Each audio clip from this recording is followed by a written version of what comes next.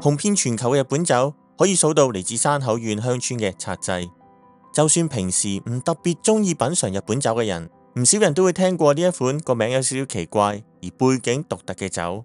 獺祭喺世界各地造成咗潮流，唔單止原產地嘅日本，喺海外唔熟悉日本酒而首次品嘗嘅人，有啲會不知不覺咁樣點獺祭嚟品嘗。呢一種現象喺其他日本酒品牌裏邊係好難揾到。不過獺祭有兩大爭議點。第一，唔少人會認為商品名好怪，喺佢未紅之前，好多日本人都唔識讀。第二，有啲日本造酒行家同埋食家都睇唔起呢一款酒，認為呢一款酒係一反傳統，以機器嚟做大量生產，而唔靠造酒師傅嚟釀製，係旁門左道，可以呃到一般消費者，亦都呃唔到行家。不過實際品嘗過嘅人都被佢清純嘅味道所迷倒。最深日本今集做新嘗試，介紹日本酒裏邊嘅奇葩獺祭。喺造酒公司走上窮途末路嗰陣時，社長嘅櫻井博志打破業界各種冇根據嘅傳統，創造出最高品質嘅美酒。今集同其他以往影片相同，參考咗相關書籍，負責將獺祭由小鄉村帶到世界各地。當時嘅社長將佢遇到嘅種種挫敗同埋挑戰都記錄成為著作，逆境經營。櫻井社長嘅噩夢由佢父親去世嗰一日開始。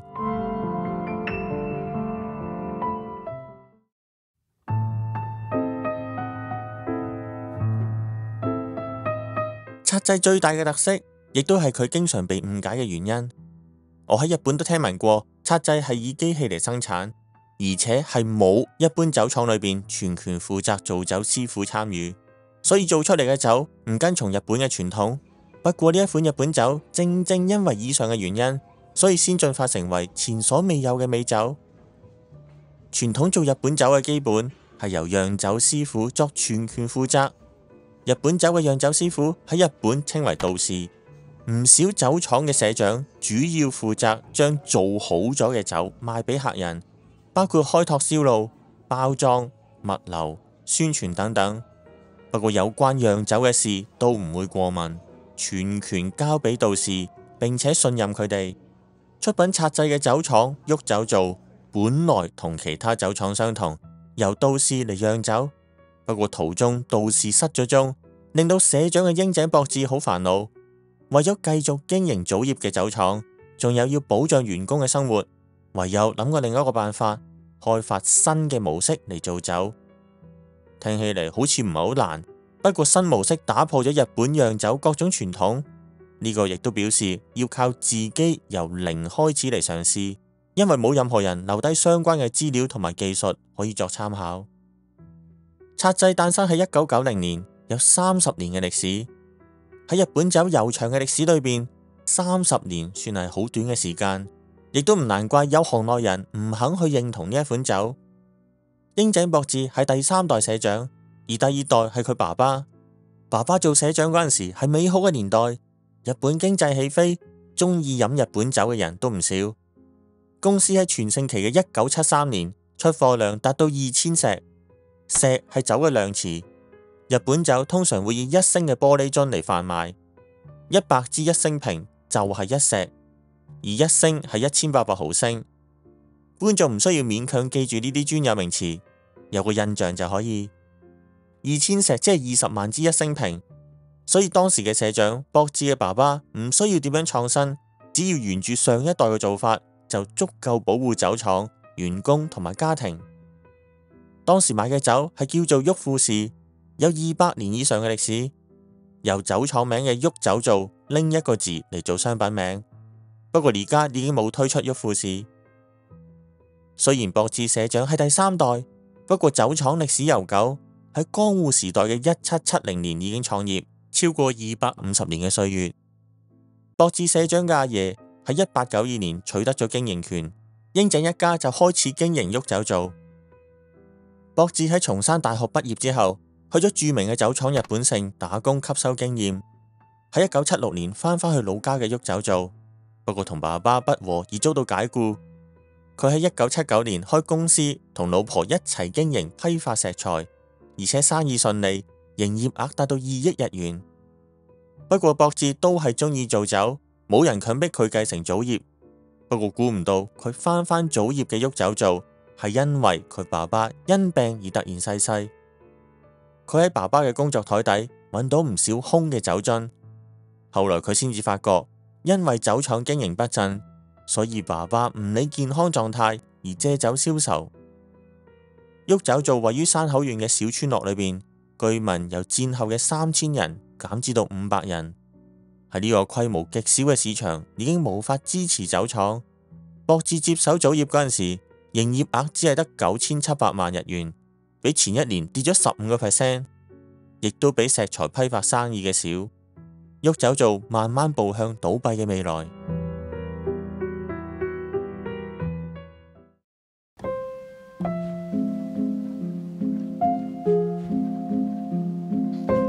獺祭係一個奇怪嘅名，係由博志社長改嘅。旭酒造位於山口縣嘅岩國市周東町嘅獺月，酒名係嚟自酒廠所在地嘅地名。呢一度離最近嘅火車站周防高深大概有15分鐘嘅車程，而車站係每個鐘頭只有1至到2班火車停站嘅鄉村車站，可以想象酒廠所在嘅鄉村係有幾偏僻。呢一種規模咁細嘅酒廠，基本上係出貨去到附近嘅賣酒小商店。呢一個係日本一向嘅運作模式。觀眾可能會係咁樣諗，點解唔將啲酒賣去其他城市，例如賣去大城市嘅廣島、大阪，甚至去到東京嚟開拓更多銷路，改善收入？不過酒鋪嘅老闆多數係唔會理呢啲外地嘅小品牌，因為日本各地都有大大小小嘅酒廠，細酒廠做嘅酒根本無人問津。喺呢個處境裏邊，旭酒造要開拓銷路，簡直係冇可能。呢一段影片跟住仲會介紹日本造酒業界嘅種種慣例同埋唔理性嘅習慣，呢啲都係日本業界構造嘅特徵，成為咗獺祭誕生嘅背景。只可以向大概半徑5公里嘅區域賣酒，博志可以做嘅事好局限，主要以減價嚟吸引客人。但係呢一個係惡性競爭，唔長久而且冇前途，亦都導致員工待遇冇辦法改善。我住嘅京都伏見係著名出產日本酒嘅地方，有月桂冠同埋黃櫻等等賣遍全國嘅酒廠。但係我去咗附近幾間日本酒專門店，都揾唔到獺祭，全部都係伏見產嘅酒。伏見因為本身都有出產酒，所以專門店都積極販賣伏見產嘅酒。超級市場嘅情況有少少唔同，可以揾到外地嘅酒，例如有嚟自新潟縣朝日酒造嘅久保田。不過我都係揾唔到獺祭，最終要去Amazon訂先至有，真係有少少諷刺。順帶一提，喺超級市場裏邊揾到嘅日本酒，300毫升嘅售價大概係500yen左右，而我買嘅獺祭高端款式180毫升，售價係1573 yen，即係比其他容量係一半，而售價係3倍。稍後會介紹我買呢一款酒。180毫升，即係大概3支益力多嘅份量。喺日本市場並唔係咁自由，就算係世界級品牌，有時都敵唔過當地嘅出品。除咗減價之外，當時仲流行紙包裝酒，博志亦都追隨，不過設備同埋生產工序要配合，只可以作短暫式嘅追隨，而冇辦法長久同大酒廠比拼。減價同埋配合潮流都試過，不過係治標唔治本。啱啱好遇到當時名為旭富士嘅雙撲手結婚，成為咗坊間嘅話題。博志睇咗呢一個商機，拎住同名嘅商品去到東京嘗試推銷，不過都遭到拒絕，而且仲俾人問咗一條極度基本嘅問題：你酒廠嘅酒有啲咩賣點？博志完全冇辦法回答，原因就好簡單，因為旭富士本身就冇特別嘅賣點。做酒嘅米同埋做法都同其他大同小異，即使博志已經嘗試咗各種方法，但都打破唔到困境。不過佢同埋佢老婆禮子嘅批發石材業有利益，博志可以拎啲錢嚟維持酒廠。喺佢嘅書籍裏邊都有講到，釀酒係興趣，係佢中意做嘅事，所以唔會咁容易放棄。冇幾耐之後，佢就作出咗重大嘅決定，就係要做出最優秀嘅日本酒，以品質嚟做賣點。佢改變酒廠嘅作風，嘗試釀製高品質嘅大吟釀。所謂大吟釀係非常之清純嘅米酒，釀製難度高，亦都要有技術同埋設備。而最大嘅問題就係在於杜氏，因為酒廠嘅出品係由杜氏全權負責，就算係社長都唔可以隨便過問，何況要做新嘗試。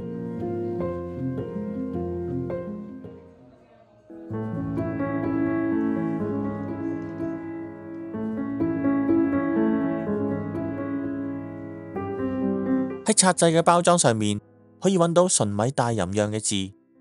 日本出產嘅酒裏面常見嘅有日本酒同埋燒酒。日常生活裏邊講嘅日本酒，除咗有日本釀製嘅酒嘅意思之外，仲只係限於以水、米同埋曲嚟釀製嘅米酒，呢啲亦都會叫做清酒。而燒酒係將釀好咗嘅酒再蒸餾而成，通常酒精比率會比較高。獺祭亦都有出品燒酒，而燒酒嘅原材料唔限於米，例如鹿兒島特產嘅戶燒酒係以番薯嚟做主要材料。而純米大吟釀係清酒嘅一種，純米係指唔另加入酒精，原材料裏邊只有米同埋曲，咁當然仲有水，不過標籤上面冇寫明水，呢一個係因為法律上冇規定。飲品同埋食品裏邊含有水係理所當然。相信曲會比較陌生，呢一種係一種微生物，有發酵嘅作用。曲會將米嘅澱粉質轉化為糖，得到出嚟嘅糖再由酵母轉化為酒精。酒廠自家嘅酵母亦都冇義務要寫喺成分表裏邊。另外常見嘅紅酒原材料嘅葡萄本身含有糖分，所以釀製過程同米酒有唔同。翻返去純米大吟釀，與用料嘅米有關。將米嘅表面磨走呢一個步驟稱為蒸米。將米磨走4成，剩低6成而釀製嘅酒分類為吟釀。將米磨走5成以上，剩低5成以下就成為大吟釀。例如呢一款純米大吟釀45，係指將米磨走55%，剩翻45%。磨走米越多，酒就會越清純，而價格亦都相對高。獺祭嘅味覚2割3分係高級系列，蒸米之後只係留翻23%，釀出嚟嘅酒特別清，容易入口。就算第一次試飲清酒嘅人都唔會抗拒，因為米表面有蛋白質同埋脂肪，會造成雜味，所以蒸米將表面磨走，留低白色嘅米心，釀出嚟嘅酒就會更加清純。不過清純並唔等於絕對好味，呢一個同和牛嘅情況相同，雙降脂肪紋並唔等於絕對好食。好多人中意飲純米大吟釀，不過亦都因應口味，各人嘅選擇都會唔同。博智嘅小規模酒廠要提高競爭力，唯有走唔大眾化嘅路線，將顧客對象範圍收窄。佢選擇咗釀製品質高而且清純嘅日本酒，決定釀製純米大吟釀。蒸米聽起嚟好似好簡單，但係要同其他工序配合先至可以釀到好酒，亦都唔係只係磨走越多米就越好。博智去請求當時嚟自長門嘅道士，並且完成咗首批試做嘅生酒。博智仲揾咗山口縣嘅食品工業技術中心，仲有廣島縣嘅酒鑑定官嚟試酒，不過得到嘅係劣評，味道酸而且難入口，再加工成為商品都賣唔去。生酒即係指未加熱處理嘅酒，比較罕見。博智就唔加工啲酒，就咁將啲生酒拎去賣，竟然全部賣晒。不過原因係生酒比較罕見，加上當地電視台有報道，喺當地成為咗話題。不過酒本身並唔好味，要長期銷售嘅話，只好再作改良，提升至可以成為商品嘅品質。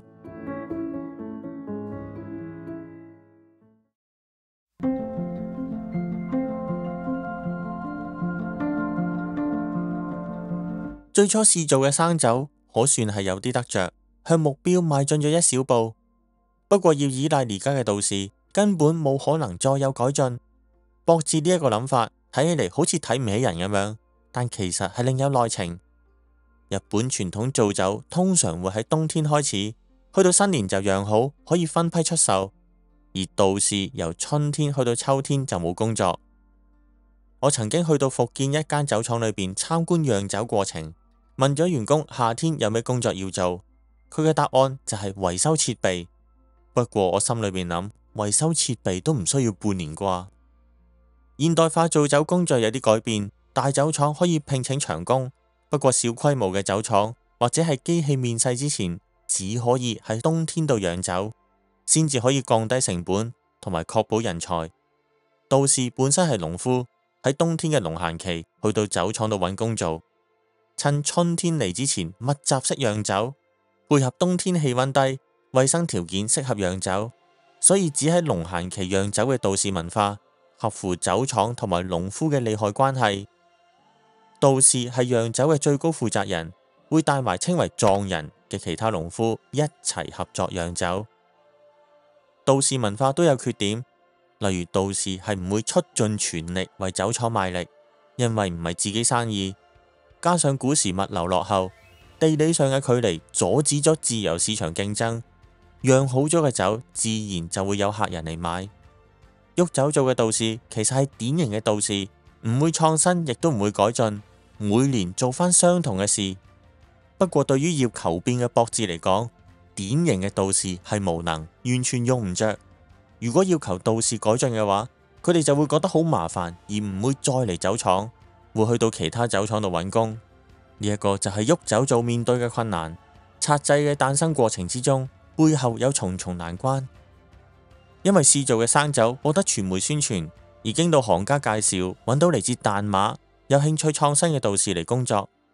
當時業界裏邊有一個秘方叫做 YK35，Y 係山田錦，係優質嘅釀酒用米，K 係紅本嘅酵母，而35就係精米剩落嚟嘅比率。呢一個秘方係釀造優質純米大吟釀嘅基本。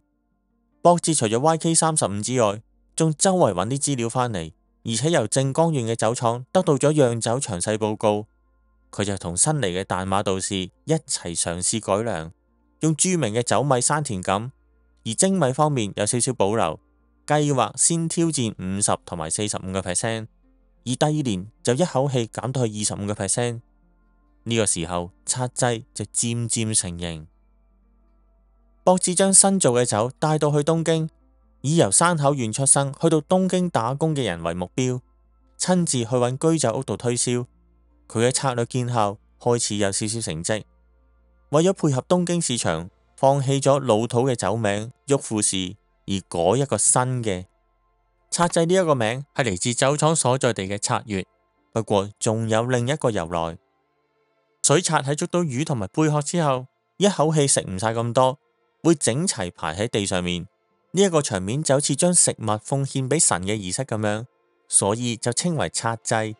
呢一個係一般日文嘅詞語。而另外詩人靜岡子規喺病床上做創作，佢將生活必需品都放喺床邊。呢一個場面都好似獺祭咁樣，佢自己就改咗個雅號，稱為獺祭書主人。博智因為呢啲原因，就將新酒名改為獺祭。當時全國嘅酒廠都揾大阪同埋金澤嘅標籤專門設計公司做設計，所以標籤都大同小異。佢認為要與眾不同先可以吸引客人，所以就揾咗山口縣出身嘅書法家嚟揮筆，而且採用咗白底簡單嘅設計。呢啲都可以見到博智不論喺酒嘅品質、包裝設計、推銷方式等等各方面作努力，務求得到理想嘅成果。